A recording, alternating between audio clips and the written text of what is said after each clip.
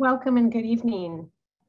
Thank you for joining us today for the Regents lecture, Disrupting Ableism in Higher Education and Beyond. My name is Lauren Clark and I'll be the host and moderator this evening. I'm professor and Shapiro Family Endowed Chair in Developmental Disability Studies in Nursing in the UCLA School of Nursing. I'm a woman in my 50s with curly gray hair, round blue glasses, and tonight I'm wearing a blue sweater. And I'm joining you from my living room in sunny Southern California where it's about 80 degrees this evening. I'd like to thank the many people who have made tonight's event possible, including Ralph and Shirley Shapiro and their family, who endowed a chair in Developmental Disability Studies in Nursing, and it's my pleasure to be sitting in that chair at this time. I'd also like to thank the Regents of the University of California who funded this Regents lectureship. The UCLA Strategic Communications team, the website developers, students, and leaders in our diversity, equity, and inclusion areas from all across campus helped to make this event and the week's events possible. They've been both purposeful and important. Thank you too to Disability Studies, the Tarjan Center, and the Disabled Student Union for leading segments of this week's activities. Live captioning will be turned on for this event. You may turn it off by using the CC button at the bottom of the Zoom screen. ASL interpretation will be available throughout the duration of the event as well. Thanks to our CART provider, Lana, and let me introduce our ASL interpreters, Fern and Mara. After I introduce our speakers this evening, we'll enjoy 45 minutes to an hour of conversation, and I'll moderate that discussion. And then we're going to entertain some of the questions that you submit for the next 30 minutes or so. During the event, you can take this conversation to social media and use the hashtag Disrupting Ableism when posting about this virtual event. Within the webinar, we have enabled chat, so you can participate in a running dialogue through the use of the chat function. Please refrain from submitting questions in the chat function though, because we have a special way to do questions, and that would be by selecting the Q&A button at the bottom of your Zoom screen. Questions you submit will only be visible to the webinar leaders, not to the entire group of participants. We will ask the participants tonight as many of the questions that are submitted as we can during the Q&A period at the end of the program. After this webinar concludes, we'll be posting a recording of the Regents lecture on the UCLA YouTube channel, and that's for public access. I wanted to note it may take a day or two for that to be concluded. By way of background, the Regents lectures at UCLA are designed to invigorate life and learning on campus. To do this, we invite a public figure or two to discuss topics of social significance. The point is to engage our students, our faculty, and the community at large in this important dialogue. And so to that end, the conversation tonight is focused on disrupting ableism in higher education. So why is this a conversation of significance? The Centers for Disease Control estimates that 26% of adults living in the United States have some type of disability. Tonight's speakers will discuss disability civil rights, disability and human flourishing, and disability in higher education. And we're also going to be connecting those topics to the mission of higher education. And how are we doing in higher education at disrupting ableism? The University of California system has been slow, but it has been making progress. We've begun to recognize students and faculty who identify as having disabilities. Inclusion and equity in campus life for disabled, neurodivergent, and chronically ill participants is as yet an incomplete effort. So we're here tonight to address the change that needs to happen here and on campuses throughout the country. In meeting with Judy this week, she challenged me to share with you all why I want to host this conversation. And I have to say, part of it is completely personal. I want to hear what our speakers have to say, and I want to be a part of this dialogue. It's kind of like planning a party with people you want to talk to. After raising children with disabilities, I've seen ableism diminish their opportunities and their chance to excel. And that's happened in education and employment settings as well. So I personally relish this conversation to make education more accessible and accountable. And I wanted a front row seat. Another reason why I wanted to host tonight's event is that I'm a nurse educator. And it's important to me that we in nursing and in the health professions admit more disabled students. We help them get through our programs, like all of our students, so that they can then leave and make a contribution to the profession and to patient care. I also want the non-disabled students in our profession to learn alongside students with disabilities, and I want our curriculum to be focused and pertinent to address the lifespan perspective on disability across the human experience of health and illness. So from admissions to classrooms to inclusivity, we can be much better than we are today. To lead us in our discussion tonight, it's now my honor to introduce the Regents lecturer, Ms. Judith Heumann. Judy is a lifelong advocate for the rights of disabled people. She's been instrumental in the development and implementation of legislation, such as Section 504, and the Individuals with Disabilities Education Act, or IDEA, the Americans with Disabilities Act, the ADA, and the UN Convention on the Rights of Persons with Disabilities. Perhaps like me, you've already read and been entertained by her memoir, Being Human, an unrepentant memoir of a disability rights activist. That was published in 2020.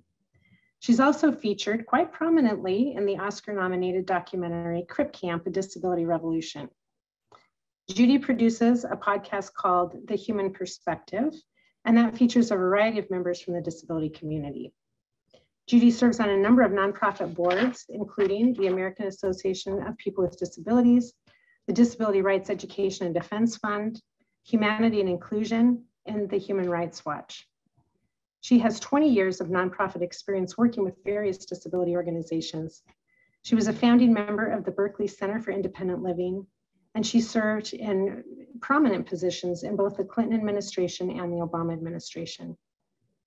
Judy, would you please say hello and offer a visual description before I introduce the other speakers? Thank you so much, Lauren. Hello, everybody. As Lauren said, my name is Judith Heumann. I am a 74-year-old white disabled woman. We are in my husband's and my apartment in Washington, D.C. I have red glasses and earrings, and my hair is like shoulder length. I'm wearing a blue shawl and a blouse that's kind of like feathered, white and blue and sea green. Welcome, Judy. Joining us are two additional conversation partners tonight. Mr. Andy Imparato is here. Andy began work in February of 2020 as the Executive Director of Disability Rights California. He joined DRC after an important career in Washington, D.C. in disability advocacy and policy. DRC is the federally funded legal services agency that serves Californians with all disabilities across the age spectrum. While in Washington, Andy worked on the staff for Tom Harkin in the U.S. Senate. He served as CEO of the American Association of People with Disabilities. He was the executive director of the Association of University Centers on Disability as well.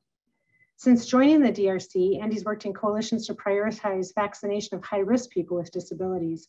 He's also improved vital programs and services for people with disabilities and older adults by preventing discrimination on the basis of disability and age during the pandemic. A year ago, President Biden appointed Andy to the COVID-19 Health Equity Task Force. And you may know that that task force developed recommendations for the White House COVID-19 response team to advance equity during this ongoing pandemic and in preparation for future pandemics. His perspective is informed by his lived experience with bipolar disorder. Andy, would you please say hello and offer a visual description before I introduce Vivian? Sure. Hi, Lauren. This is Andy Imparato, and hi to the audience. I am a 56-year-old white man with short hair and glasses. I have a blurred background. I'm coming to you today from Sacramento, which is a little bit cooler than Los Angeles, but it's also a pretty day here. And I have on a vest that looks kind of like chainmail to me. It's a dark blue vest, and I have a white button-down shirt underneath it, and I'm delighted to be here. Oh, I'm so delighted you're able to join us. Let me now introduce our final of the three participants in tonight's discussion. I'd like to introduce you to Vivian Haun. Vivian's experiences advocating for her brother Brian, who has autism, sparked her passion for inclusion, equity, and disability issues. After obtaining a master's degree in education administration and policy analysis from Stanford University and a law degree from UCLA's School of Law in public interest law and policy, Vivian worked in special education law and policy for several years. Vivian is currently a senior attorney in Disability Rights California, where she focuses on legislative, budget, and other policy issues affecting people with intellectual and developmental disabilities. Vivian, would you like to say hello? Thank you, Lauren. It's so good to be here. My name is Vivian Haun. I use she, her pronouns. I am an Asian American woman. I have long hair. I wear glasses. I'm currently wearing a brown and black dress. I am seated in the corner of my bedroom in my home here in Los Angeles, just a stone's throw away from Dodger Stadium, where during baseball season, I can usually hear it. I can tell when there's a home run or something's going well because I can hear the noise of the crowd floating through my window. So I'm really pleased to be here with you all today. Wonderful. Well, with introductions taken care of, I'd like to turn to Judy and say, to start out with, I think you can tell from the chat and from your week here at UCLA, how appreciative we are of your important role in the fight to implement Section 504 in the 1970s, the role that you played thereafter, and the role you continue to play in the disability movement. And so to start with a question about that, what would you say has been the greatest accomplishment of the disability movement to date?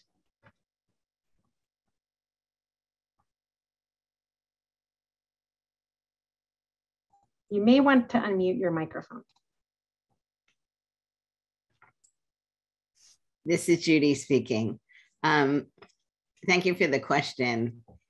I would say that some of the greatest accomplishments we've made is an expanding cross-disability rights movement, which is not only working cross-disability, but is also working in coalition with other organizations involved in civil and human rights issues. We have, as a result of that work, I think, had many accomplishments, both at the federal level and at the state level. And I think California really is an example of the leadership that it has played for many decades. Sorry. For example, in the independent living movement, in work that's gone on in the area of developmental disabilities, the Disability Rights Center, DREDUF, and other groups, where I think tangibly some of the outcomes that we can see most recently are with the COVID pandemic, and how many organizations in the state came together to really fight against both federal and state potential rules and regulations that would have dramatically adversely affected disabled people. So I think unity is very important. And I also want to say right now, the LA Community College District is seriously considering bringing a lawsuit that would come before the Supreme Court that would dramatically rip apart the heart of 504 and the ADA.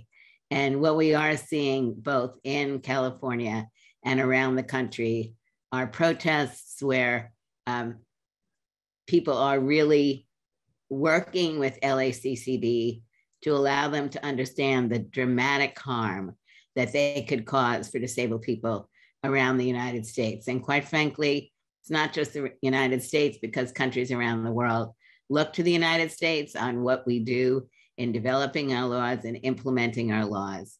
So we are encouraging them to withdraw. You know, I know that Vivian and Andy both work obviously in disability rights and law in California.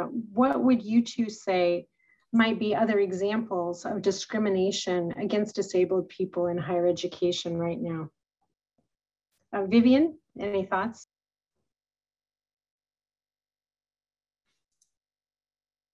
Thank you so much, Lauren and Judy.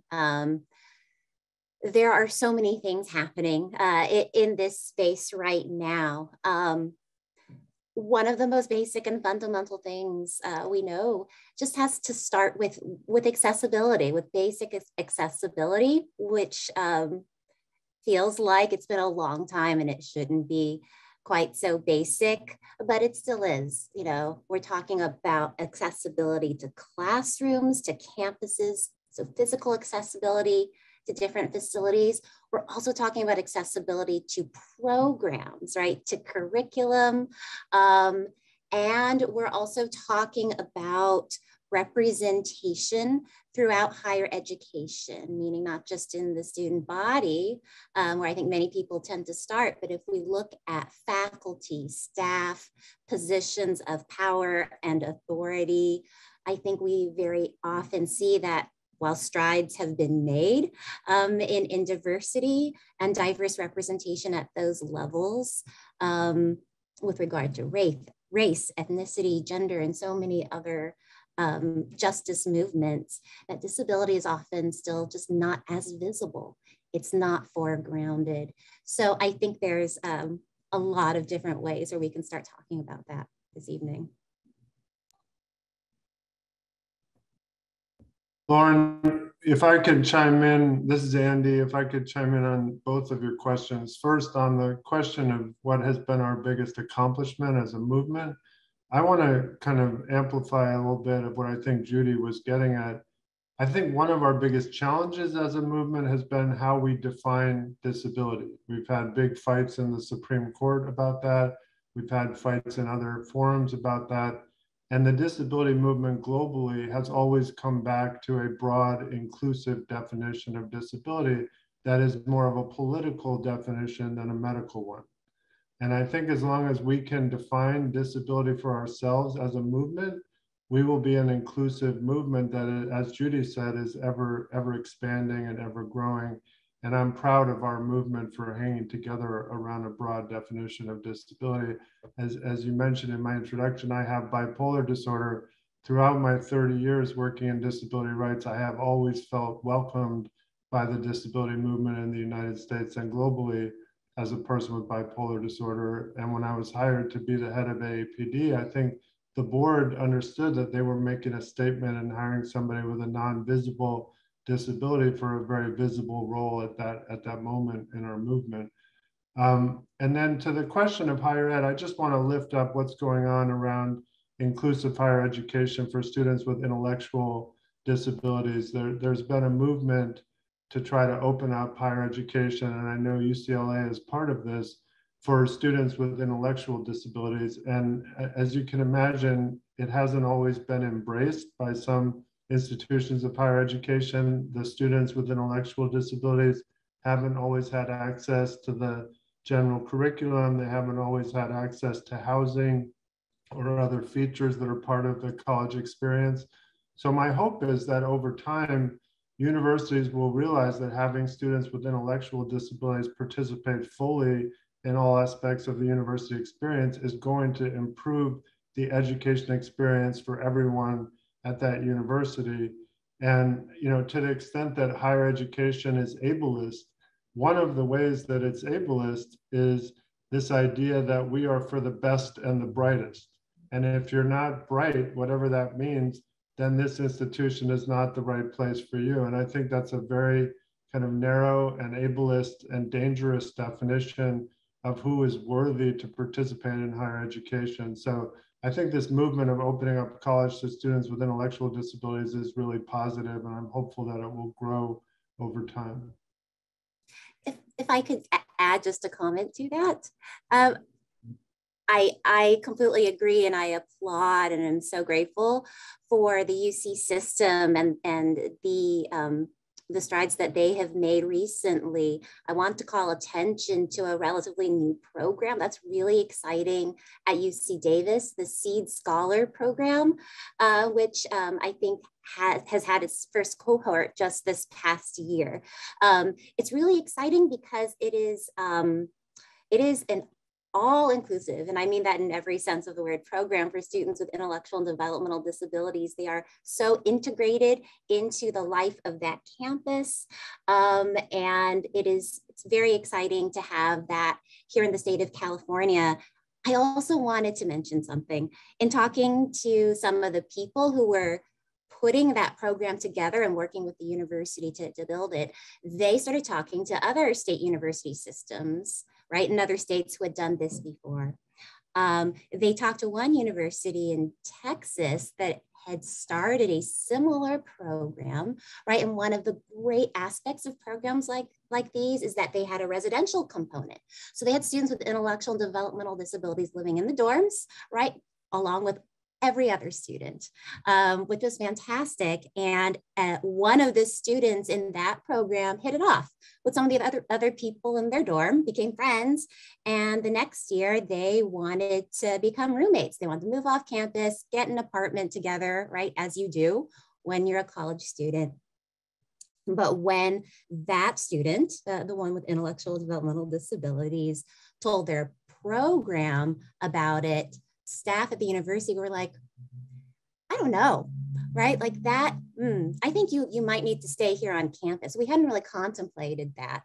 It would be safer for you to stay here on campus, right? Because that's how we conceived of the program, which I thought was a very ironic consequence or response to this very organic outgrowth, right? Of this is what I think we wanted to have happen when we brought students with intellectual and developmental disabilities into the residence halls on campus. So I think there's sometimes ways in which programs that start out well-intentioned, can ultimately end up doing things that, I don't know, may need to be looked at a little carefully, right? It can be complex.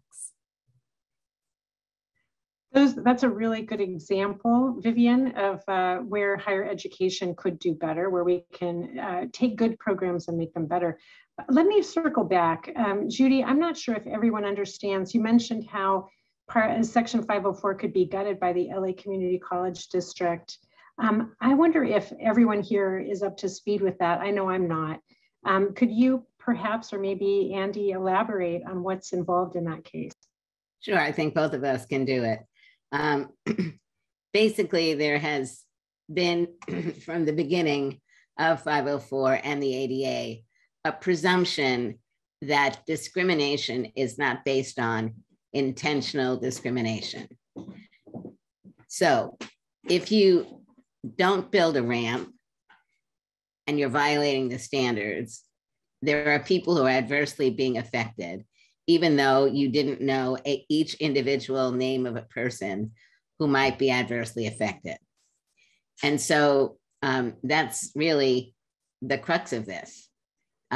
Intentional discrimination is what LCCD and some others have been trying to do, which would result in their not having the same requirements. And if one alleged discrimination based on disability, the entity would be able to come back and say there was no intent in discrimination. Andy, you want to add anything to that? Sure, thanks, Judy. This is Andy. So Lauren, as you may know, the case involves two students who were blind who sued the LA Community College District, which is the largest community college system in the country, for not providing accessibility for them as blind students. And they were joined by the National Federation of the Blind organizationally. And they won in the trial court, and they won in the Ninth Circuit Court of Appeals.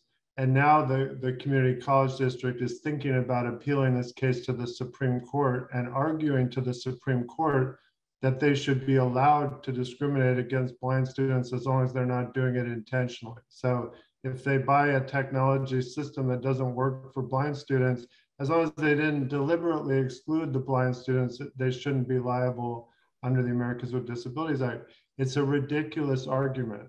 The fact that it's coming from a progressive system in Los Angeles that prides itself on its commitment to equity and diversity is embarrassing. And the fact that we're having to have a public fight with them about it is ridiculous. So my hope is that they're going to realize that it's not a good idea to give this United States Supreme Court an opportunity to say that unintentional discrimination is perfectly fine under federal civil rights laws. And I think it's ableism at its worst. Thanks for filling in those details. It is disheartening for sure. And I think part of why we're here tonight is to have a hard conversation. And I don't mind saying that UCLA is up for considering where we can do better as well. Let me start by saying that Judy's been with us all week and she's had a chance to meet students, faculty, be in different groups of people and get to know us a little bit.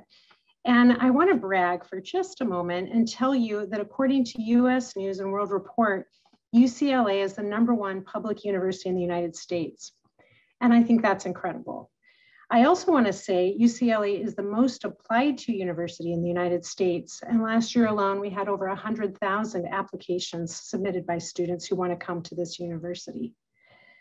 Now, there are no rankings that I'm aware of for inclusion for disabled students on campus.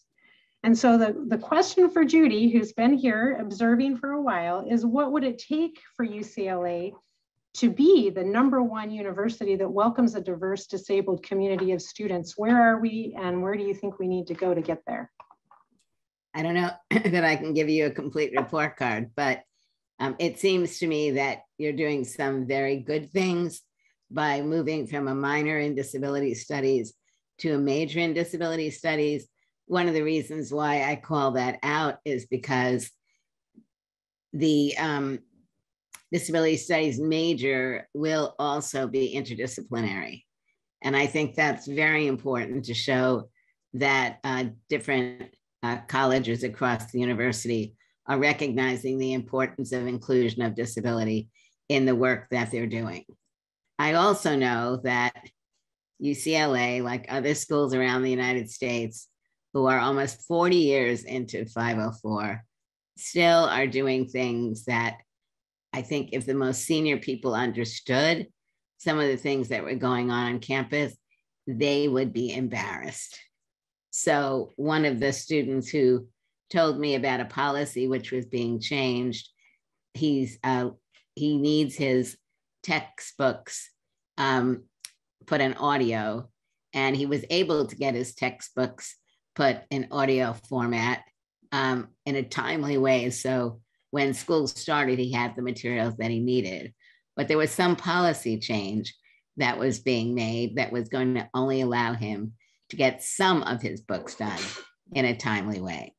That luckily was caught by a lawyer on campus, and that has been reversed. But I think speaking to faculty and staff and students and finding out what areas they are experiencing discrimination. And in a campus and university the size of UCLA, discrimination is something that will be occurring for a variety of reasons.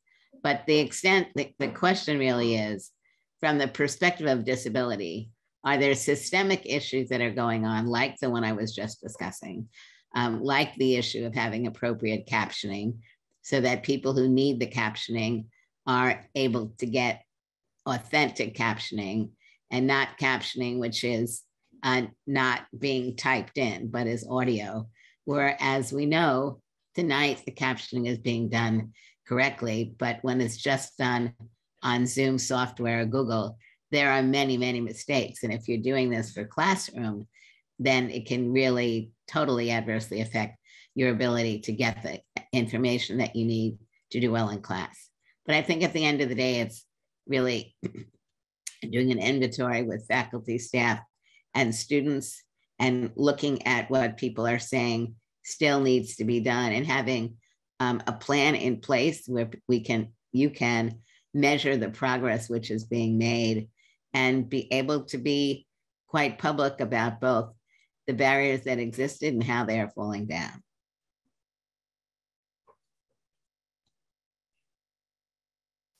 Andy or Vivian, have you got any ideas about best practices or lapses that we should be aware of? Vivian, you want to go first? Okay. This is Andy. You know, Lauren, one thing I just want to lift up is my disability kicked in during my last semester of law school. That's when I had my first serious episode of depression, which ended up settling into a pattern that got diagnosed with bipolar disorder. But I feel like one of the things that universities can do is introduce students to the world of disability and disability identity, where they understand as they acquire a disability identity that they're connected to a rich and diverse movement, that they have rights, that they have a culture, and that, you know, one of the things they need to learn as an adult navigating this new identity, or in some cases lifelong identity, is how to navigate it in a way that it doesn't hold them back, how to keep their expectations high, how to ask for what they need at work, how to find partners and friends who appreciate and love them, not in spite of their disability, but love their disability as part of them.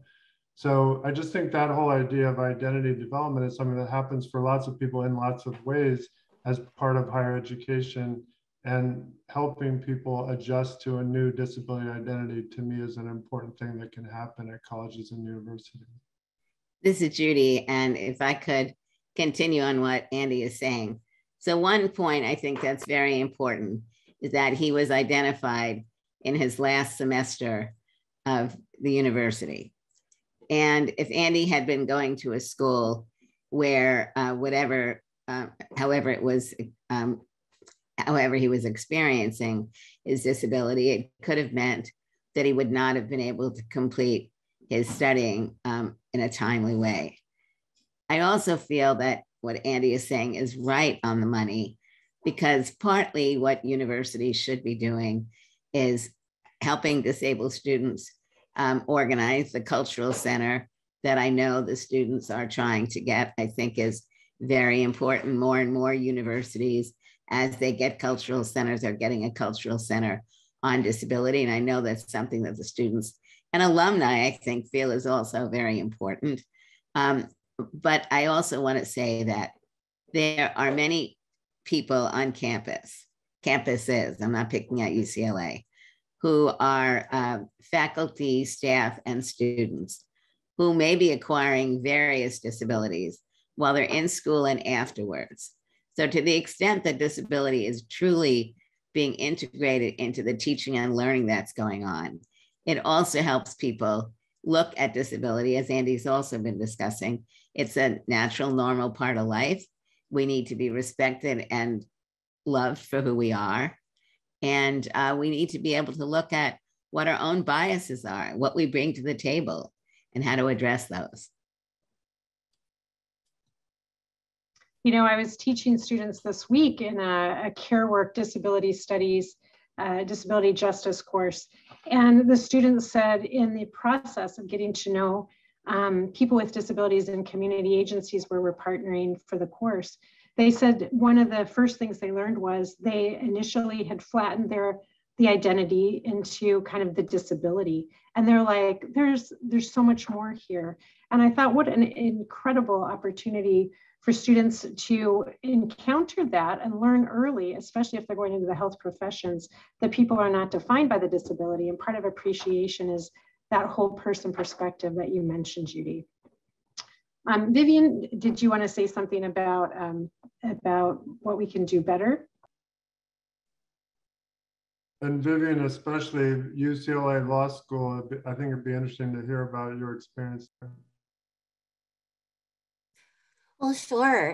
Thank you. I can talk a little bit about both. I would completely echo what Andy just said about creating spaces where disability identity can be cultivated, safe spaces where people can gather and find community.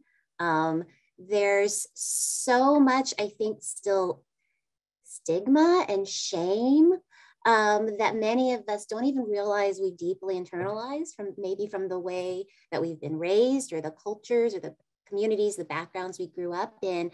I think particularly around non-visible disabilities, disabilities that are acquired later in life. These are things where people still feel like they struggle, and they struggle alone and don't know how to talk about it. So I think everything that Andy just said would be a tremendous start. You know, things as simple as having, groups, organizations, clubs, just to start building a sense of community and collective and shared power. Those are always, I think, excellent places to start. With regard to my experience at the law school at UCLA, it was a while ago. And I know that I think a lot has changed in the meantime. I saw that there was a disability law journal, I think at least one or maybe a couple of issues that came out that a number of, really enterprising law students were able to put together and publish a journal that focused specifically and entirely on disability law issues, which I give them tremendous kudos for. That's not something that I had available to me when I was in law school. And I think that it was different for me when I was in law school, because at that time, I didn't identify as a person with a disability.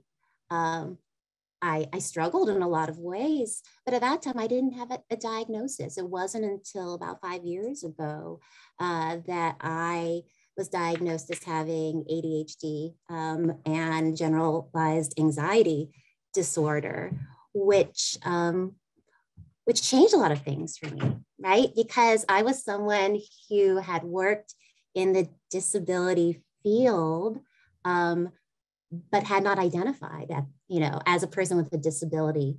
People with disabilities were like, disability for me, I was not the subject, if that makes sense, right? I was still doing things for people with disabilities. I was supporting them. I was working with them to be part of that community, and that group really changed things for me later, right? That was outside of law school. I know you asked about law school, Andy, but I just can't underscore enough how much that changes the way we think about things. I think that also has to do a little bit with some of the other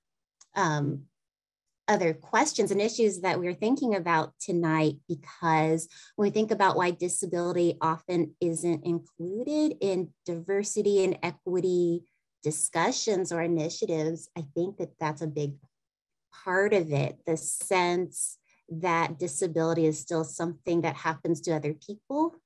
There's still very much a charity model where we are trying to be kind to people with disabilities, to make the world nicer for people with disabilities.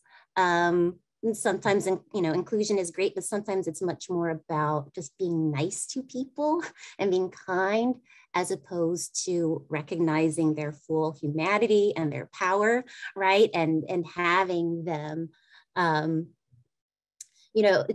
just be as fully human, right, as everybody else. That has its roots in the medical model of disability as well, right? All of this ties together. So I'm sorry, I've gotten way far afield from the initial prompts, but I hope that gets at some of the issues. No, I really appreciate where this is going, because the conversation has brought up everything from a cultural center to disability studies major, the programs that you mentioned, like SEED. Here we have a UCLA pathway program for students with intellectual and developmental disabilities, law journals, the concept of access and the concept of intentional access. I wonder if there are best practices or models that we could think of that we could apply to do even better. Like, what more could we do? If anyone has a thought about that. I mean, Lauren, let me bring up an experience I had when I visited the University of Illinois Champaign-Urbana, which is known for their inclusive sports programs and having a well-funded and large disabled student center that do more than just think about or handle accommodations for students on campus, although that's part of what they do. But I remember meeting with the former president of the university. They had a dinner one of the nights I was there. And he said that the commitment to students with disabilities was the most important thing that his university did, that he was most proud of, having served as president of the university. And for him, that was very real. Like he was moved by it. It's changed him as a leader. And it was the thing that he wanted people to know about his university. So if we could get, whether it's the chancellor or whoever the highest ranking person is for UCLA, get them to have that same feeling about UCLA's commitment to students with disabilities academically, to faculty with disabilities, to staff, to having inclusive sports programs, to having the major, but to really have it as a differentiator. So UCLA now is not just bragging that you're the #1 public university, but that you are the best university in the world, public or private, for students with disabilities and faculty and staff, and that you've resourced it. You've figured out how to do that, how to put the resources to make that happen. That to me is the aspiration. I think University of Illinois Champaign, they were the first or second university in the United States after the Second World War to really welcome disabled veterans. And sports was one of the main areas that they excelled in. And I think the example that Andy's giving is great. I also feel that one way of showing leadership is that the UC system itself needs to also, and I'm going to bring up the LA CCD again, because LA CCD's actions don't just reflect on community colleges in California. They reflect on the whole public education system. And in my mind, the chancellor for the UC system needs to be weighing in publicly or privately. But what is being approached is really heinous. And I don't think anyone should look at it as anything else. So for me, it's leadership, and it's leadership across the board. And it means that the leadership of the UC system and all the deans across the board need really to be speaking with faculty, staff, and students, understanding the progress that's been made and what more needs to happen, and putting forth a plan that people can in fact measure as progress is being made.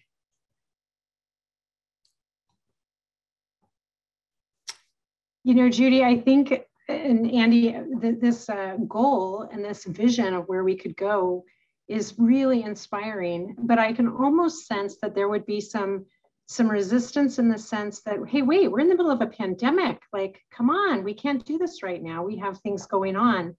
But I think there is in some ways a paradoxical experience where the pandemic has actually highlighted and heightened our awareness of the need for accessible education. So Andy, you're on the COVID task force and inform the White House on such things. When it comes to mental health or disability in the pandemic, how do you see that intersection potentially informing a more rapid or more pertinent response? Well, let me give an example of how clinicians in academic settings were incredibly helpful to us during the pandemic. We had a fight with the California Department of Public Health around healthcare rationing, where they came out with guidelines that said it was okay to not give somebody a ventilator if they were basically too old or too disabled to benefit from it. It was better to give the ventilators to people that would have a better quality of life or a better shot at having a good life, whatever that means, after the intervention. And we met with the Secretary of Health and Human Services for California, Dr. Mark Galley. There were a group of us, Claudia Center from the Disability Rights Education Defense Fund, but most of the people there were clinicians who agreed with the disability rights lawyers and the disabled people who were at the table And they said to Dr. Galley, as a fellow doctor, this is not good medicine. There's no scientific justification for what you came up with, and you need to listen to these disabled people. So, you know, sometimes the academy, if they're on the side of God and justice, can get through to people who did well in the academy in a way that some of us can't. So I think there's lots of ways that researchers can support the position that are taken by disability leaders and bring their research skills to make the case in a way that we can't always make the case. And if they ignore us as a subject of research, then we have a harder time making our case, like we did with vaccine prioritization, where we had a huge public fight to get California to prioritize people under 65 who were high risk. We should not have had that fight, but we had it in part because we didn't have enough data to show how we were doing during the pandemic because researchers were ignoring us. So I think there's lots of ways that universities can lock arms with the disability movement and bring your skills, your gravitas, your disciplines to support our goals. I really want to underscore what I said in the very beginning and how it links to what Andy is saying. 10 years ago, it would have been unlikely that you could have pulled together the number of people that you did from universities and other places to be able to be persuasive at the state level with the Department of Public Health. So again, I think it is so urgent that we continue to educate disabled individuals, including disability as a part of the studies and work that's going on, not only in the healthcare field, but we can discuss that right now because we're looking at COVID,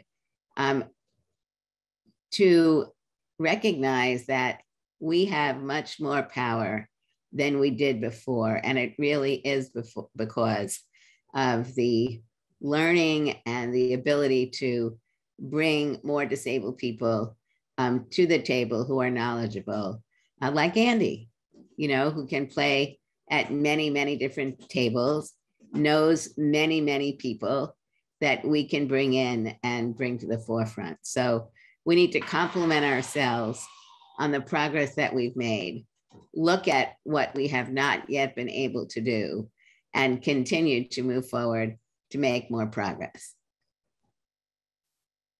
You know, Judy, that's just so eloquent. And it reminds me of what you said maybe an hour and a half ago to the Disabled Student Union, that leadership involves a coalition of students. It involves a coalition of people together. Do you want to elaborate a little bit more about how coalitions can get more done and own that leadership? Yeah, and I think we can all discuss that, but it is much more powerful to bring many different voices to the table to support an issue.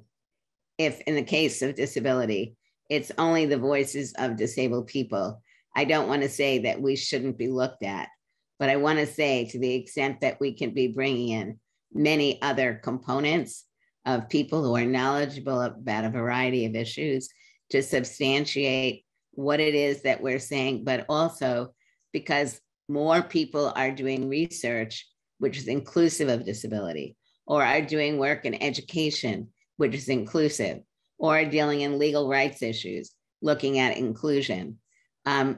It's a progression, and we need to be issue by issue, looking at who are the players that we need to be bringing to the table. So when we look at the LCC, the Los Angeles Community College District, their leadership espouses to be very supportive of a broad range of diverse populations. Obviously, not including disabled individuals, even if they narrow it down to blind individuals. It is clear discrimination. And the fact that they are doing this, I think, really enables us to see the depth of ableism that exists, that people who would not do this on other issues are feeling fine in moving forward, looking at disability as a different issue. And I raise this because I feel so strongly about it, but I really do think it is such a pivotal issue. And if they were successful in moving this forward to the Supreme Court, as Andy alluded to a few minutes ago, this is not the court that we want to be bringing these types of questions before. And it will not just have an adverse effect on disabled people, it will have an adverse effect on other minorities. Yeah, and Judy, I would just add, this is Andy, I would just add that we are having to refight a lot of civil rights issues as a country. It's not just disability, disparate impact discrimination or unintentional discrimination against people with disabilities. Look at what's happened to the Voting Rights Act. Look at what happened at, affirmative action is being challenged in the Supreme Court. We really are having a fight as a country about whether we can even talk about our history of slavery and discrimination in the public schools. So this fight within the LA Community College District, to me, is part of a much bigger fight. You could say it's a fight for the soul of our country, which is the way Biden put it when he ran for president. But I try to be hopeful, and I guess what I would say is we are going to win these fights, just like we won the fights with the California Department of Public Health. But I hope we can get to a point, because of leadership at places like UCLA, that we just won't have to have as many of them moving forward. And I do want to acknowledge that there's a fight going on at UCLA as we speak about how quickly the university can reopen and what, who they can require to show up in person in classes, whether they're faculty or students. And, how that gets resolved, to me, is less important than which voices are heard during the discussion.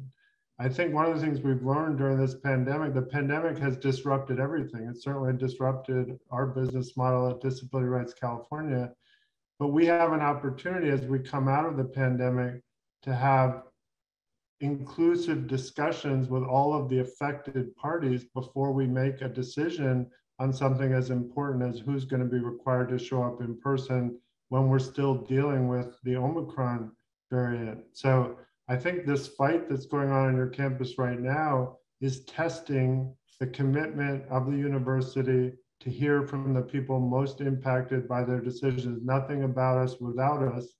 And I'm hoping that your leadership is going to listen to the voices that have the most at stake in whether they're required to be in a classroom.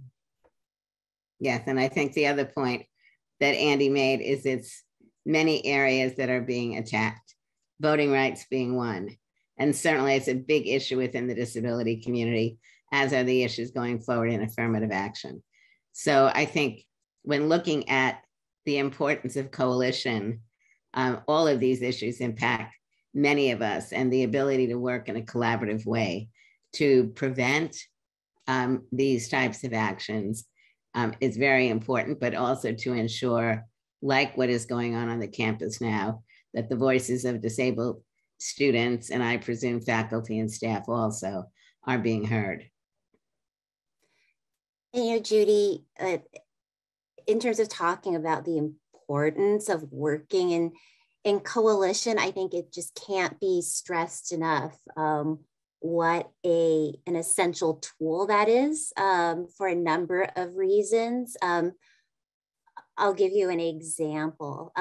Last year at Disability Rights California, we were one of the co-sponsors of Senate Bill 639, which eliminated or will eliminate sub-minimum wage in California. And it was a tremendous effort and a tremendous fight, to be quite honest, to get that passed. One of our greatest allies in that effort was labor. Labor is really strong and really powerful here in California. And of course, they saw it as a labor issue, right? Everyone deserves to be paid minimum wage, at least. Everyone. There should not be any exceptions. So they saw that as a civil rights issue from their lens. Of course, we saw it that way. We also, of course, saw it as a disability rights issue. It was both, right? It is both.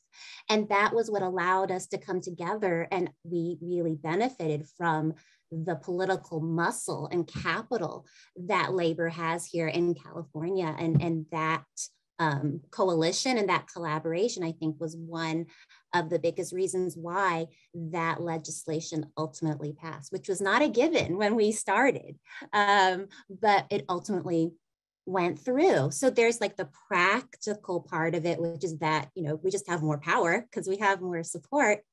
I also think it's so helpful because it starts to embed disability as an issue and a lens in the labor movement. I hope, right, that there are union members and people out there who maybe it just hadn't crossed their minds before. Maybe disability just hadn't been very high up on their radar screen. But when they got engaged with this as a labor issue, the labor lens was maybe their entry point.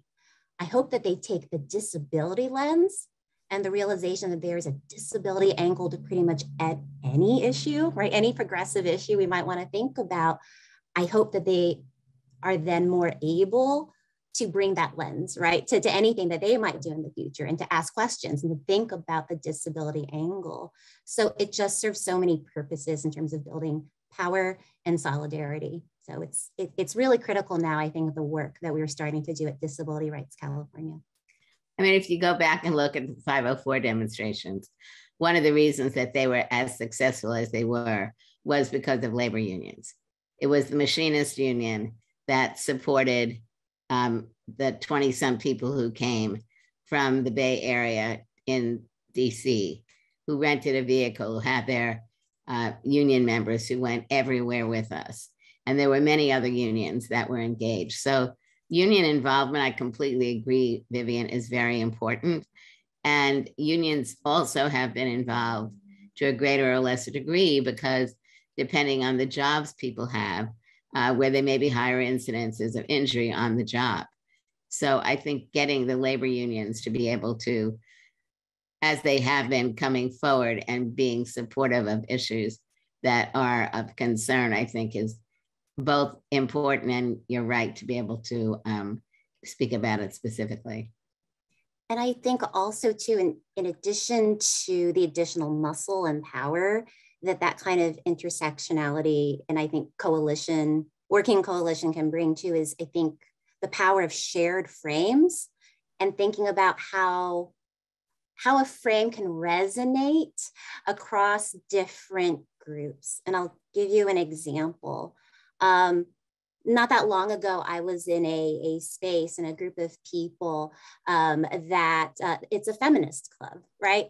And so the evening that I was there, we were talking about reproductive rights specifically and what's been happening right around the country on that topic. And one of the people who was speaking in the Zoom meeting said something that struck me, which was, we are the experts on our own lives. We are the experts on our own lives, which means that we get to decide how we want to live our lives. We get to decide what to do with our bodies. And it means that we get to decide, we choose. We decide what supports we need in our lives to be able to live the kinds of lives we want to lead, right? This basic sense of agency. We are the experts on our own lives and we get to choose what that means for us and how we want to move forward. We were talking about that, right, in terms of reproductive rights, but that frame also applies to transgender rights, right? And especially to disability rights. It's all very similar, right? It's about listening to people with lived experience and giving them choice and control over what they need to live the way they want to live. I think it's pointing out those bonds and those parallels and similarities can be really powerful in creating more commonality and a shared sense of solidarity across justice movements. Well, the night would not be complete for me if we didn't bring this home to healthcare providers. And Vivian, you've talked a little bit about reproductive rights. That certainly involves healthcare providers. Andy, you spoke about physicians and healthcare providers bringing academic wisdom and professional knowledge to the table where there are ethical decisions being made. And Judy, you talked a lot about unions and the power of connecting different coalitions of people. So let me just say, I would love to discuss with you healthcare provider education, because that happens to be an interest of mine. And there was an article out last month by Lisa Izzoni and her team that talked about the limited knowledge of physicians around the ADA and their responsibility to provide patients with accommodations in clinical practice. 35% of the physicians in that study said they knew little or nothing about their legal obligations under the ADA, and 70% did not know who determines responsible or reasonable accommodations. So my initial concern is this is just a study of physicians. We don't have any study of nurses that parallels this. But I also wondered if there is anything we can take from this study, from our conversation tonight and this study, that would help inform all of the health professions about stepping up to the table and becoming partners in really implementing laws that have been around a very long time and that healthcare providers are key to. So Judy, I don't know if you have thoughts about this or personal experience. That's a great question. First of all, I think universities that are training healthcare providers have an obligation to allow the people they're training to work in the field to understand what the laws require of them. Now, there are many people who are practicing who are no longer at the university. So the question is, what do you do with people who graduate in the past? I think there are many different medical associations and other health-related groups where focusing on people learning about what 504 and the ADA are is very important. Obviously, also speaking with the people who are getting services from you, your clients, your patients, is very important. And the recruitment of disabled individuals to be working across the field as doctors, as nurses, as paraprofessionals, as social workers, as case managers, as whatever label people have. We need, just like we've needed to diversify these areas racially and gender-wise, we need to, as you are doing, Lauren, really looking at what are the biases to bring people in and what changes need to be made. But I also want to say that I think it is critically important that disabled children, young adults, and university people learn more about what these professions are and how these professions are not closed, and paraprofessions are not closed to disabled individuals. Because one of the major issues that we face across the board is when you don't see yourself, you don't think it's something that you can do. It may be the exception to the rule, but you don't see the number of disabled individuals thinking they want to be a doctor, they want to be a nurse, they want to be whatever it may be, because they don't see people like themselves. So I think it's really, we need to dig down deep. But I also think we need to learn from what we've been doing to diversify these various fields that we're discussing, so they are in fact more racially diverse and gender diverse. And you can see that. I mean, you go into hospitals today, certainly in urban areas, and the staff are much more racially diverse. You don't see people with disabilities. And I also understand that seeing people with disabilities is not the indicator as to whether or not there are people with disabilities there. But I regularly, including on some of the calls that we've had this week, hear people who are in the professions saying that people are afraid of disclosing. So we have to acknowledge that we need to see the inclusion of disability across the board as something which is essential, and that learning about the laws that affect disabled individuals and other minority groups is something that universities and associations need to take more responsibility for.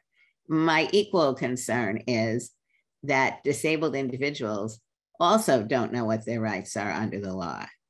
And therefore, they may be experiencing discrimination and not know whether or not it may be discrimination, and not knowing what mechanisms may exist there for at the state or federal level to in fact even discuss something which is happening to determine whether or not it may be discrimination. The ADA was passed in 1990. I think a vast majority of disabled people, even those with more obvious disabilities, don't really know the depth of the law. And for those individuals who have not yet self-identified as having a disability, they are much less likely to know much of anything about these laws. So this is Andy. If I can just chime in, Lauren, we had an education equity summit this week, and Linda Darling-Hammond was talking about kind of schools and building equity in schools. And she said that schools, the new 3 R's for schools should be relationship-driven, restorative, and responsive. And I think that those are great goals for medical providers too. I think one of the things that needs to happen in medicine, whether you're a nurse or a physician or you're playing another role, is you need to build a relationship with the patient.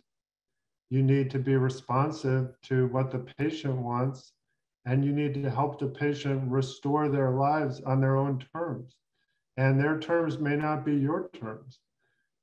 So I really think getting the medical profession to understand that the part of the practice of medicine is being a good listener and individualizing the care to the patient. Sometimes people call that patient-centered. And that people who have lived experience with chronic health conditions are often better at that than people who don't. So if we can get the medical profession to recognize that lived experience is a positive differentiator and not a negative characteristic, that will change the culture of the medical profession. And more people like me who work in medicine with non-visible disabilities will be more comfortable being out and open with their conditions as part of their professional identity. I mean, I think the issue of disability being discussed across the board is very important, because I do really believe that other communities have really made good progress in advancing the number of people who are practicing, making changes in the way training is going on, learning about cultural diversity and how to work with people, including patients, is something that needs to be modeled in the area of disability. It's not something which is new. What is new is that disability has not been seen as an equivalently important aspect of these discussions. And what that means is you have disabled people from all other backgrounds who are also not getting served appropriately. You know, people whose first language isn't English. How to ensure that not only are you looking at ensuring that the language that is being used is understandable, but it's also very important to understand some of the historical prejudices that may exist in different communities that may also make it more difficult for people to progress in a way that otherwise they possibly could be. So the need for parents to be working with other parents, the need for disabled individuals working with other disabled individuals, and the need for healthcare providers who agree and see what we're saying as valid, playing a stronger role on their college campuses, in their associations, in their daily practice. Beautiful. Vivian, do you have anything you'd like to add at this point? Or if, okay, well, then we're going to go right to the Q&A portion of the program. And I would like to introduce Charisse Watts and Pia Palomo. They're going to be moderating the Q&A section of our program tonight. And I think they've got plenty to work with. Charisse, would you like to introduce yourself? Good evening, everyone. This is Charisse speaking. I am a third-year PhD student in the School of Nursing. My pronouns are she, her, and I'm a Black American woman in her 30s, wearing a black shirt, and I have a Zoom background that's blue with a white UCLA logo. So I'll start off our questions tonight with one that was pre-submitted during registration by an attendee. And the question is, what do you think is the most important initiative for faculty and the administration to take to help advance inclusion in higher education? I think they need to speak up and out about it. And I think that in part is going on campus, as I said earlier, because you're moving from a minor in disability studies to a major. I think that's very important. Working with students, working with other faculty, looking at what's going on at other campuses where work that they're doing may well help influence work that you're doing, as well as the work that you're doing, sharing it with others. There is an organization called the Association of Higher Education and Disability. They represent quite a number of universities around the country in one area, like with students. That would be a group that I would reach out to, because I know quite a number of the people in the association are looking at issues like this and would be able to provide information on what's going on other campuses. And this is Andy. I would just add for one suggestion, just make sure that disability is part of every conversation of diversity, equity, and inclusion on campus. So if you're looking at the diversity of the Board of Trustees or the law faculty or the student body or any segment on the campus, disability is part of the diversity conversation.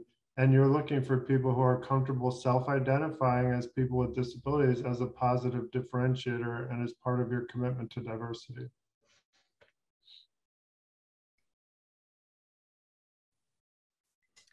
This is Pia speaking. So hi, everyone. My name is Pia Palomo, and I'm an academic coordinator in undergraduate education initiatives representing disability studies.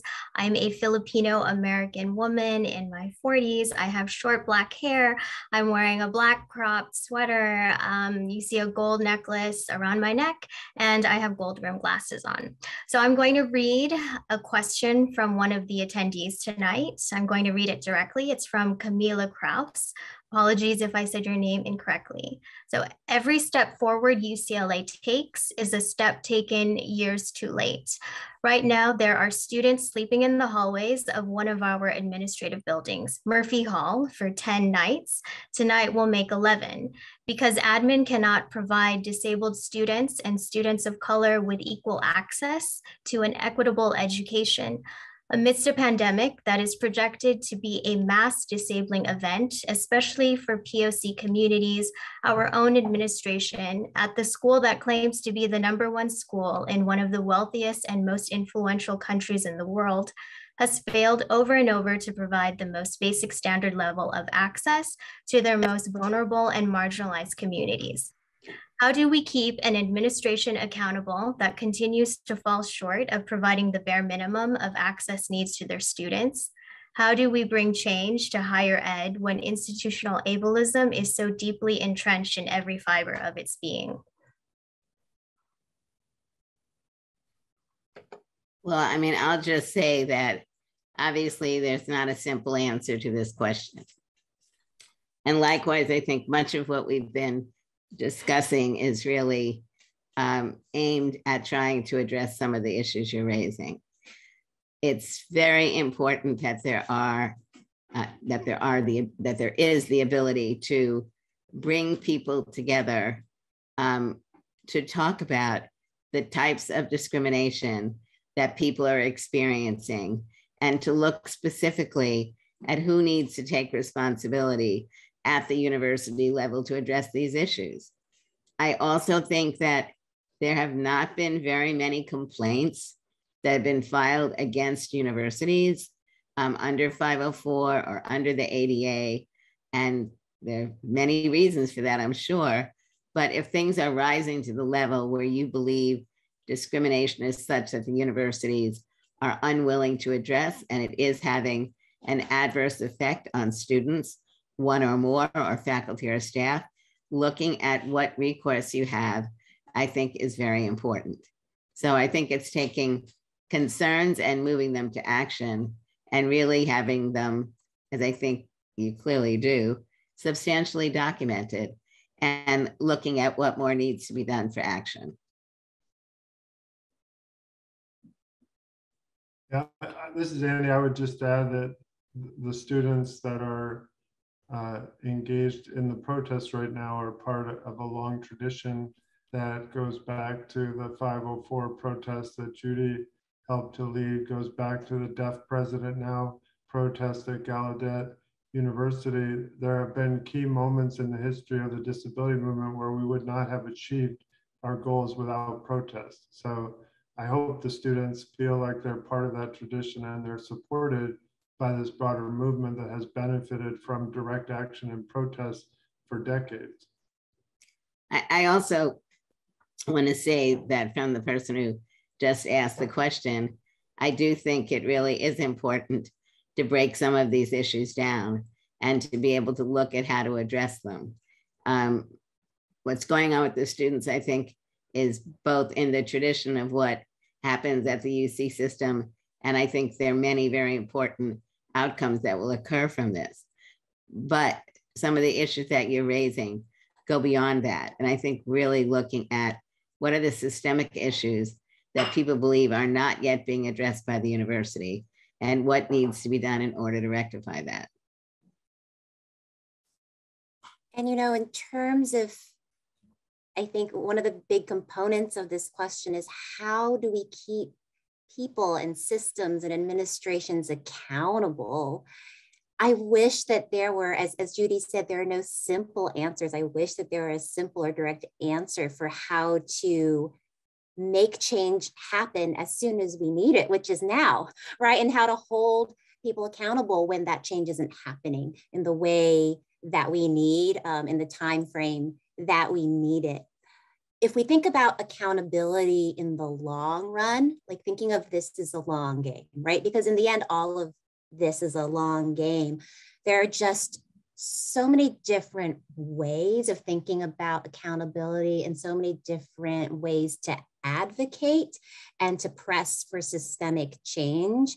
I would encourage people to just think about some of the different ways and think about what resonates most with you, your style, kind of where you see yourself fitting in, because it's all an ecosystem and there are different roles that each of us can play, different things that we just have strengths at or that we're good at. There are, of course, as Judy was saying, you know, there are complaints that you can file, there are processes. That's one way of spotlighting and lifting up problems. There's also like the protests. That's another way, right? There's the outside game and the inside game, right? And we need both. We need people to agitate and lift up and create pressure and push from the outside and maybe be kind of sharp about the things that they say and the spotlight that they shine. We also need people working from the inside, right? People who are part of, you know, work groups and writing reports and making recommendations and are part of staff who, you know, again, from an inside perspective, can be allies and can advance agendas in their own way.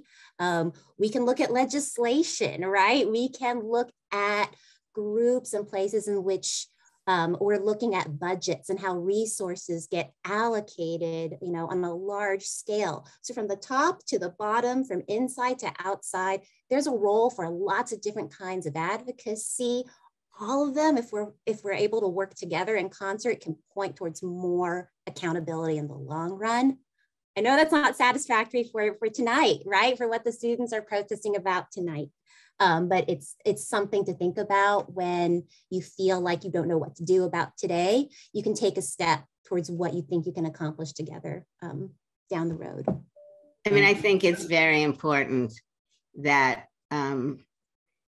UCLA needs to be able to look at the accomplishments it's made, because I think it goes without saying that this type of an event and the events that have gone on this week and the work that's moving forward in disability studies and in revising or reviewing admissions criteria for disabled students in certain areas, on and on. Those are all very positive things.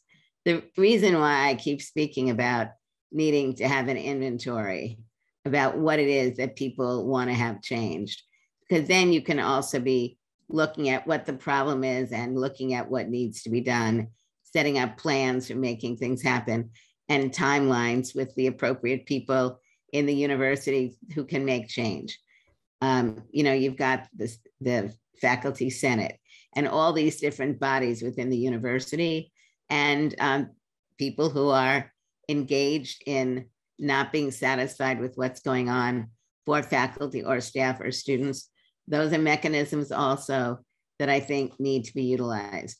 But it's very important, I think, to be cognizant of the hard work that has been done and the changes that have been made as you continue to move forward to fight for more changes, because it's not where we need to be.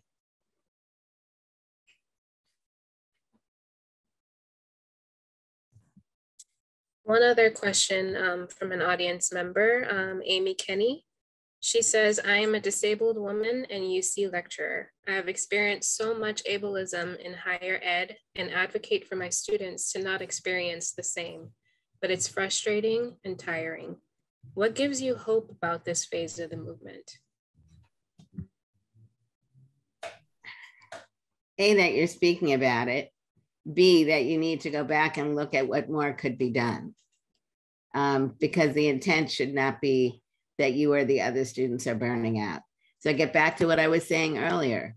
Who have you spoken to on campus relating to violations that you think are happening? Contacting the Department of Justice, Department of Education in Washington, D.C., in the state of California, looking at laws that you believe are being violated. Look towards mediation, look towards various things, but don't feel hopeless. And this is Andy. I would just say what gives me hope is people like Simone Biles talking about her experience with mental illness. I feel like there's a cultural conversation happening. We're in a cultural moment where part of being a good leader is being vulnerable. It's a counter version of leadership to the toxic leadership that we saw from the prior administration.